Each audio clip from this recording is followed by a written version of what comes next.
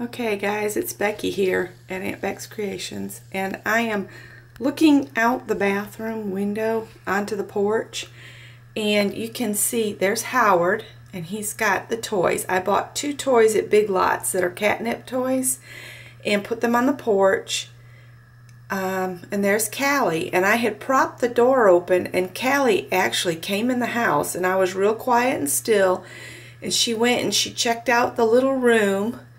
And then I heard something, and I asked her what she was doing, and she went right back outside and went out and got on the porch. Because, see, they can get up on the porch. There's no screen in there anymore. So they're hanging out. And I took the dog bowl.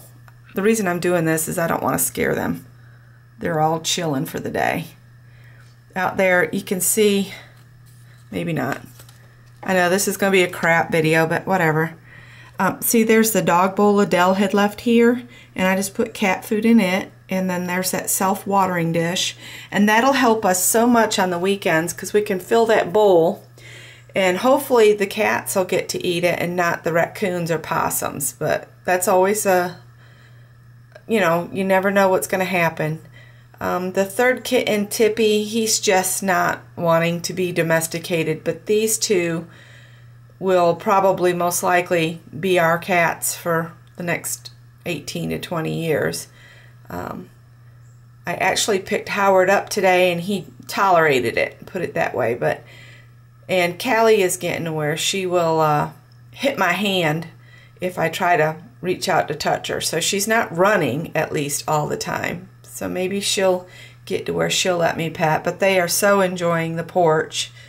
It's covered, they've got cushions they can get on, and Howard, I think, thinks he's king of the castle here. So I just wanted to give you a kitty update. I'll be right back on with another video about some cross-stitch projects that I've decided to pick back up.